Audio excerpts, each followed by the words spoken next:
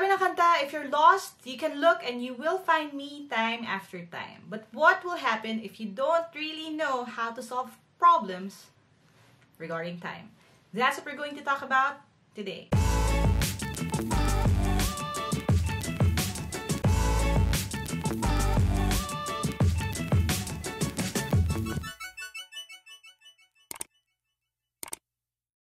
Hi there! Thank you for checking out my channel. Thank you for clicking on this video. If this is the first video that you're watching from my channel, I make educational and motivational content. So if you're interested, don't forget to hit subscribe and hit the bell icon to know as soon as a new video posts. Before we go on, I just want to thank Team Lyqa Japan for giving me this beautiful Snoopy watch. It's been with me since last year, and I've always brought it with me when I need to feel a little bit of encouragement from you guys. So thank you so much for all your gifts and all the knickknacks that you send over to me. Now, like I said in my intro, we're going to talk about problems regarding time. Now, bakit kailangan natin pag-usapan? Lahat ng mga aptitude tests usually meron at least 1 or 2 questions about that. And if you're not familiar with that, medyo mahihirapan kapag titingin sa calculation. How do you do it? How do I do it? That's what we're going to talk about. So in order for me to explain better, I'll switch over to my PC. I'll see you in a bit. Alright, so ito yung ating lesson on time word problems. Basically, part 1 ito. We're going to start out with the basics, which is adding time. Ito yung pinakamadaling part magdagdag ng time. Now, pag nagre-reverse engineer na tayo or nagbabawas na tayo ng time, like for example, binigyan ka ng start time at end time, tapos tatanong sa inyo kung gaano kahaba yung nag-elapse na time, it's going to be more complicated than this. So, I really want you to get the hang of yung technique na ito or yung methods on how to do this. Para pag discuss natin yun, yung mas advanced na topic ay ready na kayo. Okay? Now, it may look simple, and I know some of you may start to complain na parang, ano ba yan, madali lang yan sa akin. Pero hindi kasi sa lahat madali. Like, a lot of people still have trouble with this. I get a lot of requests for this type of problem. So, if you feel that this is too easy for you, go ahead and watch another video na lang. But if you feel like you need to speed things up pagdating sa analysis ng time word problems, then this is the perfect video for you. Okay? Now, let's start with the basic concept. Ang basic concept is that in one day, you have 24 hours. At pagdating sa oras, yung 24 hours na yan ay nakahati between 12 hours in the morning, which is AM, and then 12 hours sa gabi, which is PM. Alright? So, ibig sabihin nun, may 12 hours ka sa umaga, may 12 hours ka sa gabi, kaya AM and PM. Now, the trick with time questions is you have to understand yung mga pinaka-threshold niya. Threshold niya is 24 for the hours. And then, for each hour, 1 hour, okay, and we already discussed this dun sa conversion ng time na video, which I'm going to link here if hindi nyo pa napapanood. Ang isang hour ay actually equivalent to 60 minutes. So, when you're adding time later, you have to remember na, okay, pag lumampas na ng 60, ibig sabihin lumampas na siya ng isa pang hour. Okay, I'll show you more of this later. But again, the key times here are 1 day, 24 hours, 12 in the morning, 12 p.m., and per hour is 60 minutes. Now, yung first method is actually very simple. Okay? Very simple yan kasi ang gagawin lang dyan is magbibilang ka lang, kaya ang counting method. We're going to count, well, whether you use your fingers or a clock, dun tayo magbabase.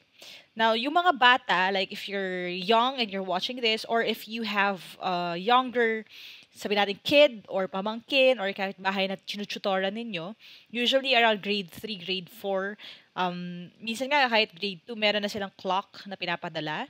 So, they are taught how to tell time. Okay? Which honestly, ngayon, looking back, dahil digital na lahat at lahat halos may cellphone na, tinitingnan na lang nila yung oras sa cellphone. Meron ako nga actually mga few people na kilala ko na hindi sila marunong mag-tell ng time using a watch dahil sanay sila sa digital na clock. Pero ako kasi, mas gusto ko pa rin yung old school na ganitong klaseng clock. Mas madali kasi siya i-figure out and alin pala, in the long run, lalabas din pala siya sa exam. So, let's take a very simple question like this. Sabi, Ali and her friends left at 10 a.m. for a camping trip. If the trip took 4 hours, what time did they get to the campsite? So, ang idea ng counting method is you start with this at dahil 10 o'clock a.m. yan. Ibig sabihin, I'm only concerned about the shorthand, okay, or the smaller hand dun sa clock. So, I'm going to start at 10, and then I'm just going to count yung 4 hours. So, you have 1, 2, 3, 4 hours. So, the answer would be 2. Pero dahil lumampas ka na sa 12, di ba? If you notice right here, lumampas na siya sa 12.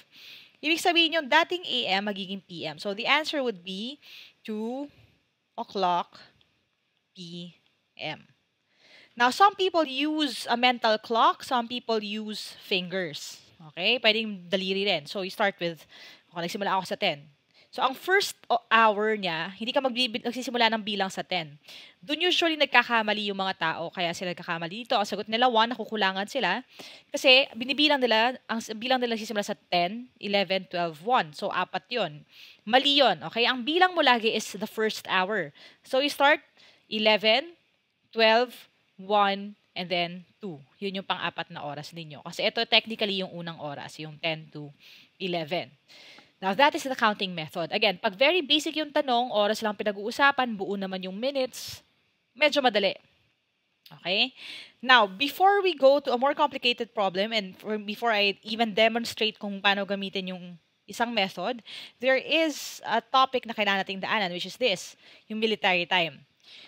Kung kayo ay nag-CATC, OCC, or OTC, or kahit basta familiar lang kayo with how the military tells their time, you would be familiar with yung mga terms like 1600 hours, 1800 hours, 200 hours.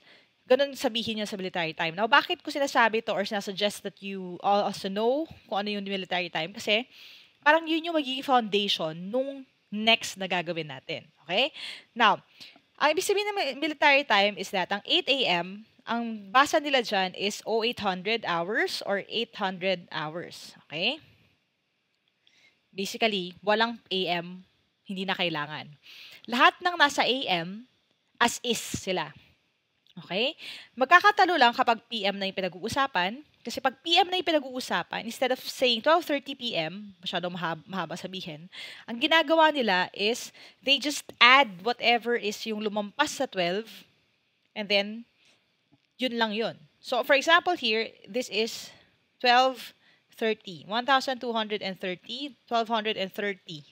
Okay? Hours. Wala ng PM. Kasi ang idea is, again, lahat ng lalampas sa 12, yun lang siya, kadugtong lang siya. Kumbaga, ang clock nila, 24 yung iniikutan, hindi 12 lang. Okay? Now, ang advice ko sa inyo would be to be faster in telling military time. Kahit yung cellphone ninyo, pwede mo siyang palitan ng settings. Instead of a 12-hour clock, you can use a 24-hour clock. Para lang masanay ka dun sa mga mas malalaking numbers like that. Okay? Now, kung 2:15 ang pinag-uusapan, like I said, hindi na siya AM or PM, hindi mo siya ilalagay. Ang magyayari is yung 2:15, idadagdag ko ngayon siya sa 12. So, 12, again, o'clock plus 2:15, magiging 14:15. Okay, ang idea again, kasi nakatlabing-dalawa ka na sa umaga, tapos instead of nagbibilang ka ng 1, babalik ka sa 1, dadagdagan mo lang siya, magiging 13, 14, 15. So, the answer here would be 14:15. Yan ang ibig sabihin ng 2:15. And then, kung sabihin natin, 2,200 hours naman ang sinasabi, kung i-convert ko siya pabalik doon sa AM, PM, or 12-hour na format, ang mangyayari dyan, ang gagawin ko dyan is, babawasan ko siya ng 12, okay, dahil sobra siya sa 12, ibig sabihin, ayan ay nasa PM, at dahil meron kang 10 dyan, that would be 10 o'clock PM. Okay? So, actually, madali itong konsepto na to. Probably you already know that na. Pero when you're faster in manipulating this, the faster it will be for you to do yung problem-solving part nung entire thing. Okay? Kasi ganun yung idea niya. Na basically, nagdadagdag ka sa minutes, nagdadagdag ka sa hours. Okay? Now, bakit? Ito yung other option, which is to add and subtract. Or basically, use military time. I-add mo lang siya straightforward, i-convert mo siya into military time. So, for example, ito, Ali and her friends left at 10 a.m. for a camping trip. So, ibig sabihin, nagsimula ka sa 10 o'clock a.m. Now, the trip took 4 hours. So, ima-match ko lang siya, dadagdagan ko lang siya ng 4 hours. So, 4 o'clock, okay? Hindi yan 4 o'clock, 4 hours yan, dadagdag ko dyan. So, magiging sagot is 1400. Okay? Now, yung 1400, alam natin again in military time, that is 2 p.m. So, all I did is add and then convert sa military time or subtract whatever you can subtract. Tapos lalagyan mo na siya ng label. Okay? Now, paano kung kunyari 10 p.m.? Okay? Start ka sa 10 p.m. Ang mangyayari naman dyan would be, okay, kung gusto mo mag-stick dun sa military time, that would be 2200 kasi yan naman yan ang conversion ng 10 p.m. Okay? 2200 plus 4, that would give you 2600. At dahil yung 26 ay lagpas na ng 24, okay, which is 1 day, wala naman kasing 2600 hours, no? Magre-reset siya after 24. So that would leave you with 2 o'clock. At dahil nga ito ay PM, natapos ka ng 24, lumampas ka ng 24, ibig sabihin morning na siya, AM na siya. Okay? Now, yung iba sasabihin, sana po binila ko ng daliri ko mas mabilis. Well, yes, kasi nga sobrang simple ng tanong. Dito nga papasok yung analysis eh. In answering mathematical questions, yung atake or determining kung anong technique ang gagamitin mo, kadalasan it's more important than the execution of the technique. So, pag nakakita kayo ng tanong, ang unang tanong would be, anong technique ang gagamitin ko dito? Bibilangin ko ba yung daliri ko o i-add ko siya? Now, kung oras ang pinag-usapan, buong oras, ang suggestion ko would be, magbilang na lang kayo kasi medyo mas madali yun. Kahit patras, pwede rin eh. Okay, kung sanay ka na. Pero kung merong mga butal, dun papasok yung kailangan ko pala i-add. Okay, let me give you an example. Okay, level up natin. Sabi dito, Ali and her friends left at 8:45 a.m. So again, may butal ka na, may oras ka na, may butal ka pa sa minutes for a camping trip. If the trip took 2 hours and 20 minutes. So again, meron ka na naman na idadagdag, pero this time, may butal din siya, 20 minutes. So what time did they get to the campsite? Now, kung may counting method ako, dalawa ang problema ko. Una kong bibilangin kasi is the minute hand. The thing with time, always start with the left part. Okay? Seconds muna yung pinakamaliit, dun ka magsisimula. So, seconds, hours, and then days if kailangan. So, kung dito ako magsisimula, nagsimula ako sa 8:45. So, ang position ng aking clock in my mind would be right here. This is 45. Tapos, dadagdagan ko siya ng 20. So, tigpa 5 kasi to. So, 5, 5, 5, and then 5. So, ibig sabihin, kung 20 ang dinagdag ko, matatapos siya sa 1. Now, ito yung part na hindi pwedeng mawaglit. Dahil lumagpas ka sa 12, ibig sabihin, magdadagdag ka pa ng isang hour dun sa hour side. Okay? So, yung 8:45, di ba? Dinil ko na yan eh. 20 minutes, di ba? Ito, 2. Dinil ko na yung side na yan. Dito naman ako sa 8 at 2. So, kung nagsimula ako sa 8, sa hours, okay, mag-move ako ng 1, 2, okay, 10 siya dapat. Pero dahil nga may plus 1 hour ako na nabuo out of the minutes, magdadagdag ako ng isa pa, so the answer would be 11. So, ang sagot would be 11:05.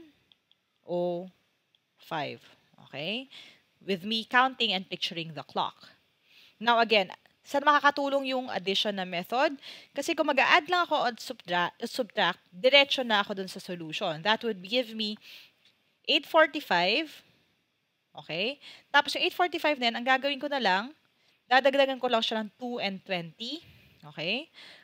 Tapos, etong part na to, 45 at 20, dahil ito ay, ang kalalabasan niya ay 65, again, alam ko, lagpas na ng 60, so, iiwanan ko yung 5, yung 60, gagawin kong isa pang oras. So, this will be 8, 9, 10, 11. So, ganun pa rin yung sagot, 11:05. Pero again, hindi ko na kailangan isa-isahin na, okay, minute, magbibilang ako, tigpa 5 minutes, drawing ko yung clock. Diretso na ako dun sa addition, diretso na ako ngayon dun sa sagot. So again, whatever works best for you, kung ano mas mabilis, stick kayo doon. Now, bakit ko ina-advocate yung addition na method? Kasi pag nagbabawas ka na ng oras, it's going to be different na. Okay? And some people really can't figure out kung paano yun gawin. Basically, ang konsepto kasi ng subtracting ng time is a lot like fractions. Basically, you're dealing with fractions na over 60. Kasi 60 seconds and 60 minutes. So, yung konsepto, kumbaga, calisthenics na ginagawa ng utak in analyzing this type of problem, same yung dadaanan niya, parang fractions. Okay? Now, I want you to be comfortable with this. Again, this is the first video do sa series, so dapat maging kalmado kayo about dealing with this. So you have to practice. So this is your turn. You're going to add time. And I want you to try kung anong method works best for you. So I'm going to give you 3 minutes for this question, just so you can take your time and try it out. Your timer starts now.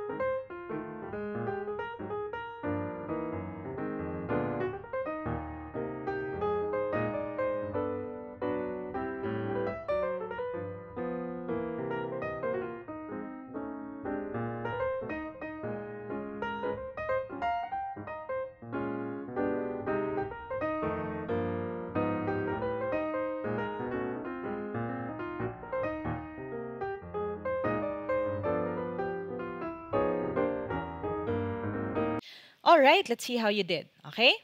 So sabi, Dustin and his friends left at 10:10 a.m. for a camping trip. If the trip took 4 hours and 44 minutes, what time did they get to the campsite? So again, you have your 10:10. Okay, doon ako magsisimula. 10, 10. And then, ang gagawin natin, dadagdagan lang natin ng 4 hours and 44 minutes. Again, para na hindi ko na hinihiwa-hiwalay, pwede ko na idiretso 4 hours and 44 minutes. What I do usually is, I always look at the givens first. Kung ang given, madaling i-manipulate, madaling tingnan, straight na ako sa addition. So, this will be 14, 54, hindi naman siya lumagpas sa 60, so as is na siya. 14:54 military time, babawasan ko lang siya ng 12. That is going to give me 2:54. Pero dahil may isa kang 12 na nabuo, that would be in the PM or sa hapon. So the answer is 2:54 PM. Okay? So again, I want you to be comfortable with this concept para pag nagsusubtract na tayo, mas madali na rin sa inyo. Kasi pag nagsusubtract tayo, mas complicated pa siya. Lalo na kung mas maliit yung minutes dun sa babawasan. Okay? Which we'll talk about in an upcoming video. Okay? Alright, I hope you learned something today. If you did, click thumbs up. Make sure that you share this video with your friends. Sana mag-exam din sila para mas marami tayong matulungan. And as always, don't forget to subscribe, hit the bell icon para hindi nyo mamiss ang mga paparating na mga videos. And if you want to reach out to me directly, you can go to www.facebook.com/Team Lyqa for more information on my reviewers, the review events, online review program, at iba pa. I would love to hear back from you. So kung may mga comments din kayo, pwede nyo i-post sa baba, i-request ninyo mga topics na gusto nyo pag-usapan natin. Kasi the only reason why I made this video in the first place was because of a bunch of you na nag-request na gumawa ako ng video on this topic. So I do listen to you guys. I have a long list of video to-dos. Hopefully, marinig ko yung mga comments ninyo at requests din ninyo. Thank you guys. As we always say in this team, never stop learning. Aja, aja. Kaya niyan. I'll see you in the next video and bye for now.